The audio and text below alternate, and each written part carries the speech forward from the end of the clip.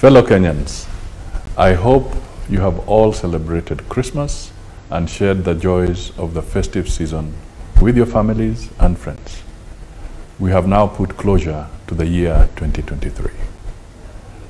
I take this opportunity on behalf of my family to wish you God's grace and blessings for a successful 2024. Let us continue to put smiles on the faces of our loved ones and remember the less fortunate in our communities who need our love and compassion. The end of a season is a moment for us to reflect on the challenges we have gone through together and look ahead at the opportunities we have to improve our livelihoods.